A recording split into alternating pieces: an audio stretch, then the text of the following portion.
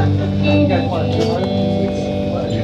wrote a song with my wife and it's coming out on the new record. And it's called Play Freebird. It's kind of about her father, it's kind of about us, it's kind of about those assholes at the shows that yell Freebird at a non-Leonard Skinner concert. Because when one of you assholes does it, I just play this fucking song instead. How many we got here? Be honest. You lying sacks of shit.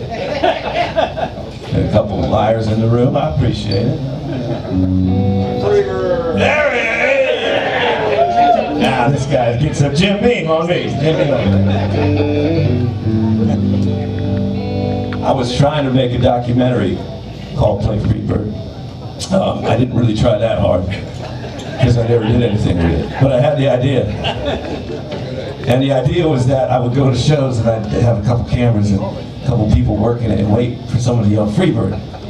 You know, whatever show it might be, I don't know, a Black Crowes show or a Garth Brooks show or something smaller, you know. And I would find the person who yelled it and I'd say, hey man, can I follow you around for a couple weeks? See what you're like.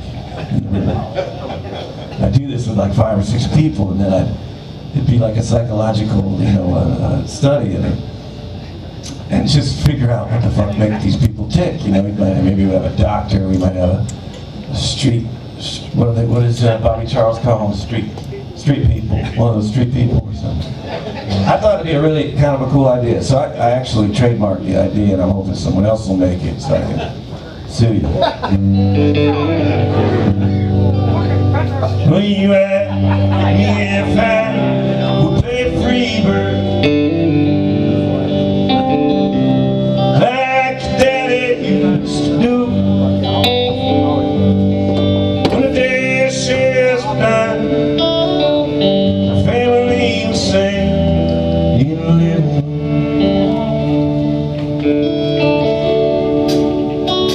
singing if I leave in a moment.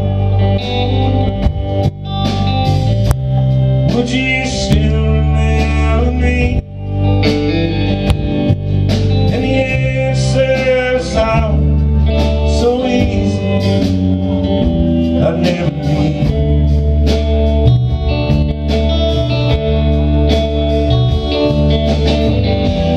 So many places I want to see. Let me ask you about my side.